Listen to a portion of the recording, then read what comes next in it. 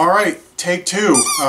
Apparently you actually have to hit the record button for this shit to work. But anyway, hey, my name's Dave. Welcome to the Radio Afterglow. Appreciate you stopping by and spending a few minutes checking out the records that I happened to pick up recently. And in my last couple of videos, I talked about how my my collecting habits are laser-like focused into a couple of specific areas. Well, this video proves that to be a bunch of bullshit. This is just a miscellaneous collection of things that I keep picking up because I can't help it, and neither can you, so don't judge. This first one probably could have fit into the Michigan video that I put out just recently, and I thought about including it in that one, but there's enough variety going on here that I thought it should just fit into this miscellaneous category. And that is, of course, the Garage Days compilation that came out on Black Friday, Record Store Day, Black Friday 2017. I've seen a couple of guys show this already. Hog's Ear Report for one, and I'm a little late showing it, but I have had it for a while. I did get to the store on Black Friday, but like the Cheap Trick album that I showed on my Christmas video, I literally walked in the door as the last copy was being picked up. But my wife, she just felt so sorry for me and my tears of disappointment that she snuck out and got this on the secondary market for my birthday, which was a few weeks later, and now I have it, so here it is, and thanks to her. And this is a great compilation. Now, this is the first compilation I have, a garage rock compilation I had. There's the Pebbles and the Nuggets and the Girls in the Garage and all that kind of stuff, which are pretty cool. And I never really thought about getting any. And sorry, watching the Wings and Bruins here behind you. So if I seem distracted, it's because I am. But But this one caught my attention because of one particular band, the Pedestrians. And they are a band out of western Michigan, Grand Rapids area, back in the 60s, obviously. And one of their singles is on here, and it's something that, it's not rare, it's not impossible to find, but you're going to pay in the mid-double digits for it, so it's not something I'm really ready to do quite yet. So having it on here was awesome, and there's not a lot of information. Everything, all the notes are right here on the back, so there's not a lot to talk about or talking about most of these bands or the tracks. It's just a few things by Matt Block, some dude named Matt Block. Apparently I should know who that is, but I don't.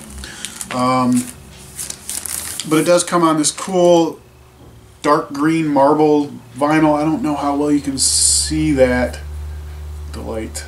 But nice swirl label though. That's pretty cool. And but yeah, so this was a good comp. It was really clean sounding, really great sound. If you'd watched my Christmas video, the Cheap Trick album was depressing, was just noisy, and it was unbelievably poor. But this was really great. I'm really happy to get this. And if you haven't checked this out yet, and you're even later than I am, go ahead. If you like the Pebbles and the Nuggets, this would be a good one to add to your collection. This next one was complete blind buy, as I typically do. Never heard of the band.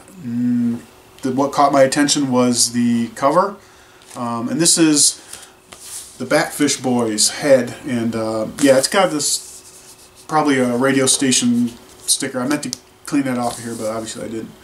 But yeah, so you're looking at the cover. It's either a biker chick or dominatrix, which, okay, so that's kind of intriguing. And it put out on Twilight Records, which was a label I'd never heard of, but it's got the whole Batwing candle thing, so kind of gothy. Thought that might be interesting as well. And it turns out it is pretty cool. It's this band is an English band.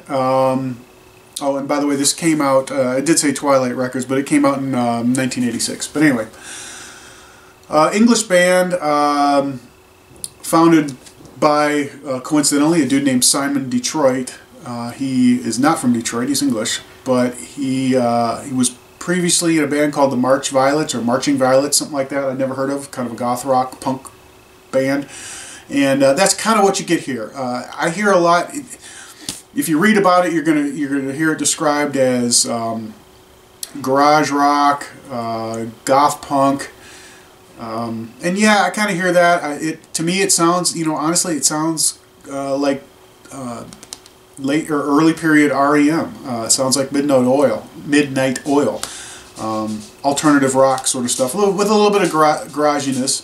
And one second, Witkowski looks like he's going to wail on somebody, but then the refs came in. Anyway, so it was very interesting. I enjoyed it. It wasn't great, didn't blow me away. Here's the custom labels there.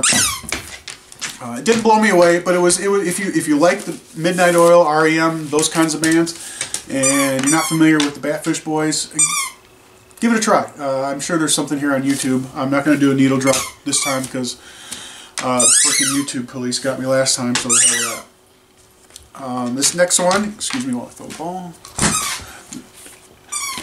is the first of its kind in my collection, and of course you're all familiar with this band, so I'm not going to talk too much about it. This is the Animal Tracks. This came out in 1965 in the U.S. This is a mono pressing, MGM, and this is one of those albums where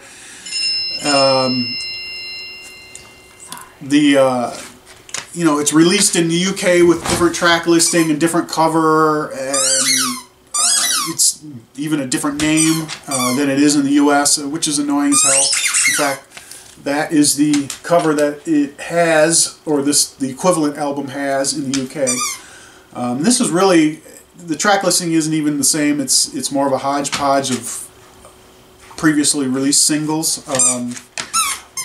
But it is the first Animals album that I have in my collection, and I was waiting to get a hold of this one in particular because it has two of my three favorite Animals songs and two of my favorite songs from the 60s altogether, and of course that's We Gotta Get Out of This Place, which has nothing to do with Vietnam, but it became sort of an iconic Vietnam anthem, and Don't Let Me Be Misunderstood, which I really enjoyed that song. The other song from the Animals that I like is When I Was Young, but of course that's apparently just showed up on a greatest hits comp, which I'm not really into those sorts of things, so I might just pick up the single if I can find it. But anyway, what took me so long finding or getting a hold of this album was these are usually beat to shit.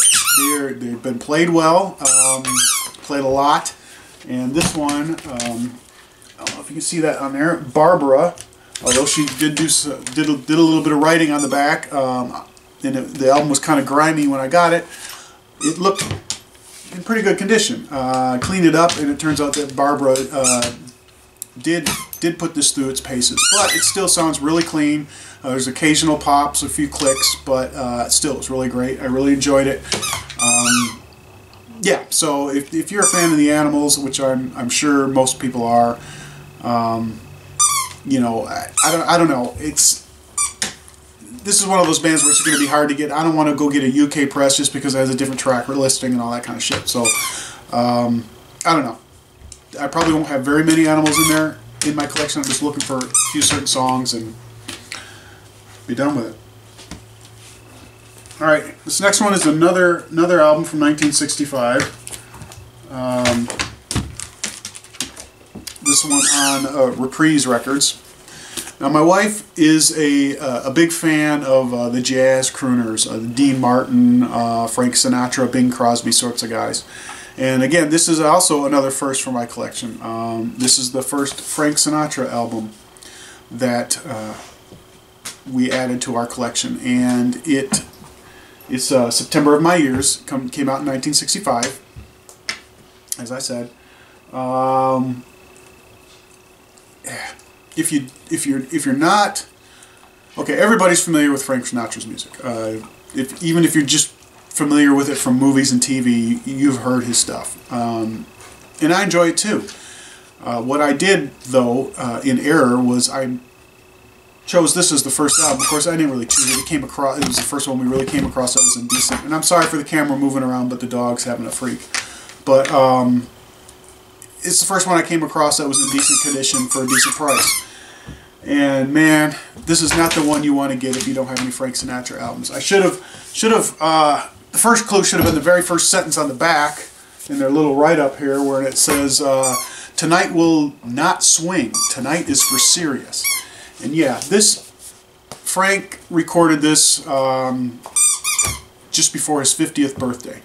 So this was a collection of songs, you know, How Old Am I?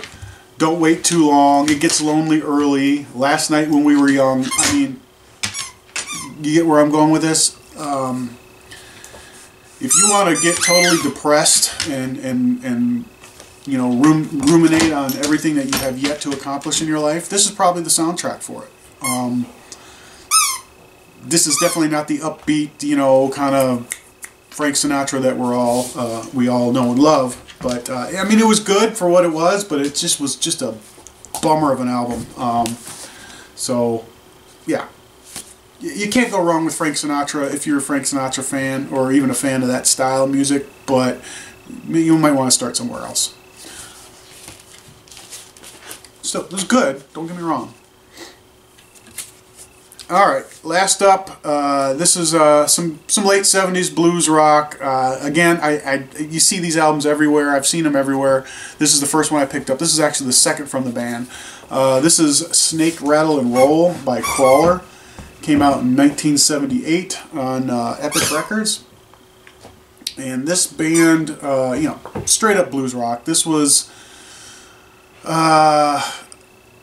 the remaining members of the Backstreet Crawlers, something like that, and it was Paul Kossoff's band of Free. Well, when Paul passed away, the rest of the band just changed their name to Crawler, and there they are there, and continued on. And this was, you know, southern fried blues rock, which you know, is good. It's enjoyable. It's not outstanding. It's not genre bending. It's not something that'll blow you away, but you know, it's fun if you're into the blues rock sort of stuff with a little bit of southern twang. It's a good album. It's definitely something I'm going to keep in the collection. I'll probably, if I find their first album for a relatively cheap price and not all beat up, I won't hesitate to add it. So there you go. Okay, that's all I got this time around. Told you, kind of a miscellaneous mishmash sort of update, but you know, when we go into the antique stores and the flea malls and the flea markets and the record bins, we can't help ourselves when something catches our eye. Am I right? All right, guys. Thanks for stopping by. I really appreciate you taking the time to hang out with me, and we'll catch you later.